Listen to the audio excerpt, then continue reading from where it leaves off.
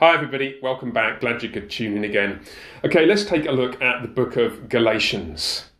This, I think, is a deceptively tricky New Testament book to get to grips with. Personally, I've wrestled with it over the last few years or so, more than with any other single book of the New Testament. And it seems to me that there's a particular kind of problem that interpreters have faced as they've wrestled with this over the decades, and in fact over the last few centuries. Let me illustrate. It's rather as if you imagine buying a Lego model, a big complex Lego model of something like a bright red Chevy. And if you assemble it correctly, then what you'll have is a bright red Chevy that looks exactly like the picture on the box, and there'll be no pieces left over, and all the pieces will be in the right place, and everything will be just fine. That's what the book of Galatians is like. But there's a problem, because if you get all those pieces and you didn't really follow the instructions, you just sort of set to trying to put things together, you could end up with something that looked, well, a little bit like what was on the box. Not exactly, but it could be close enough to fool the people who were looking at the model, and maybe close enough even to fool you into thinking that you had actually got the model exactly right, exactly as it ought to be. Maybe you have a few bits left over, maybe there'd be a few bits missing that you kind of needed. But you could, so to speak, take all the different parts of that model and assemble them slightly differently to get something which looks superficially right, but once you look in detail, you realise, no, this isn't quite how it's supposed to be. Now that seems to me is what's going on with the book of Galatians. Most of the individual verses and short mini sections are not in themselves really hard to understand. But what seems to have happened over the centuries is that there have been a variety of different ways in which this thing has been put together with some quite different end results. So what I'd like to do is partly, I want to just give you first in this video a very brief, very much a summary overview of what I think the shape of the whole thing is like.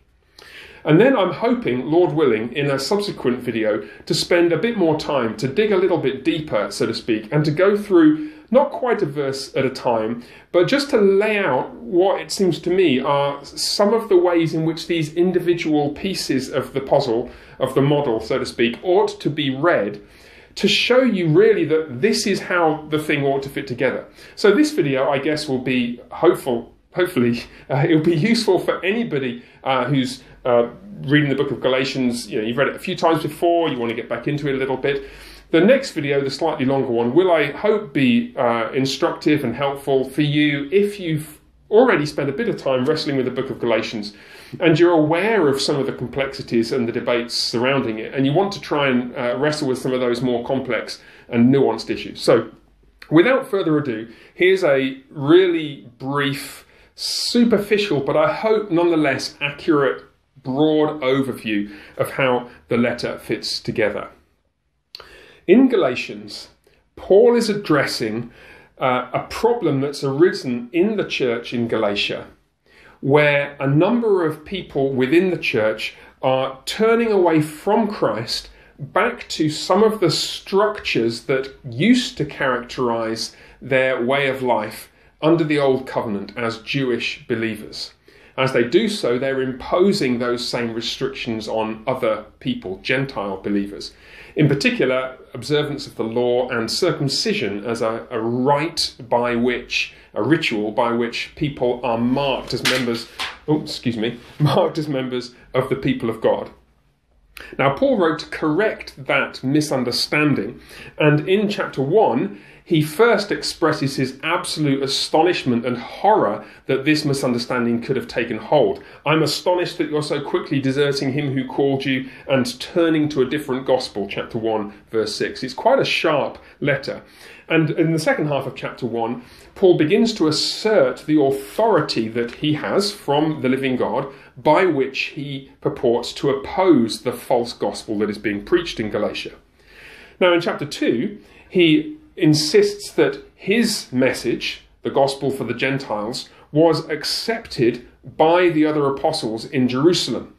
That's an important point because, of course, it was in Jerusalem that the gospel to the Jews originated, and where many in Jerusalem were wanting to impose some of these Jewish rites and rituals and so on the Gentile church. Paul insists that no, his view of the gospel was endorsed by the other apostles. It was even endorsed by Peter, but Paul had to rebuke Peter, he recounts that in the middle of chapter 2, for actually making the kind of mistake that other people were making. Peter was acting hypocritically by refusing to eat with Gentiles, and Paul recalls that he rebuked him for that. Now, from chapter 2, verse 15, all the way through to the end of chapter 3, Paul argues at some length that we are justified, so marked as righteous and declared to be within the family of the people of God, belonging to God our Heavenly Father, not by works of the law, but by faith in Christ. That's an extended and somewhat complex argument in chapters 2 and 3. And that is in keeping, he insists, end of chapter 3, with the promise that God made to Abraham, which of course predates the law that was given to Moses. Then in chapter 4, he picks up that theme from chapter 3, that the law was a temporary schoolmaster or tutor. That's the end of chapter 3. He picks up that theme. The law was never intended to be permanent, was always something put in charge for a while to lead the people of God to Christ. And the promised gospel age has now dawned. We're no longer slaves under the old covenant, under the law. We are sons of God and heirs through Christ, towards the end of chapter 4. Then in chapters 5 and 6, he insists that we should turn away from what has now become slavery. If we were to go back to the Old Covenant regulations, the Old Covenant law and circumcision and so on, that would be slavery now. We're now sons, we're born for freedom, and Paul lays out in chapters 5 and 6 what that freedom should look like as we seek to keep in step with the Spirit and not walk according to the flesh. So that is Galatians 1 to 6, really in a nutshell. As I said, I'm hoping, Lord willing, in a later video to go into a bit more detail to just dig into some of the nuts and bolts of why it seems to me that's the best way to assemble these various pieces, and actually to try and explore some of the details a little bit more. But I hope that's helpful for now, just to help you to get into the letter and to see where the argument goes. For now, the Lord bless you, and I hope very much indeed to see you soon. Bye for now.